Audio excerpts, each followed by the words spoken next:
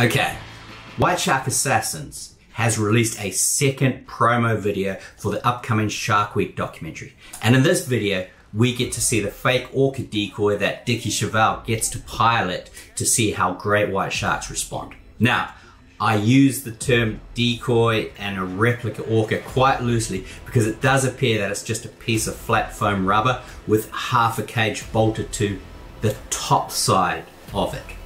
Presumably to protect Dickie from the sort of legendary air jaws attack from the air rather than the more traditional breach from below. I'm going to play the clip now, but hang around afterwards because I've definitely got a few questions that I'd like you guys to weigh in on. Can we get me further out? Shark experts Dickie and Allison Towner are attempting to bring a large 16-foot great white shark up from the deep to determine if it has encountered an orca. Whoa! Did you see that? He's trying to take out the tail. Oh!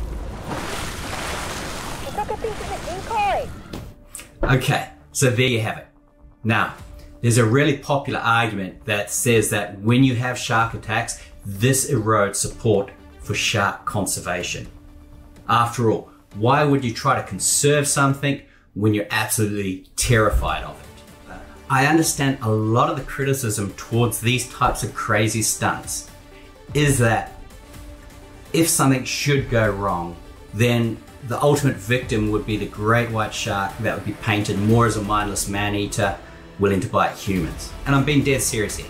Dickie's a good guy and a personal mate of mine. But should we not view his antics as just a personal mission for him to gain entry into the Darwin Awards?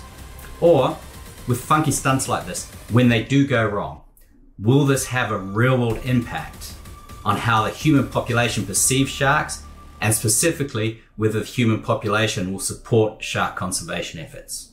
Let me know your thoughts in the comments, and as always, I'm Ryan Johnson. This is The Shark Show.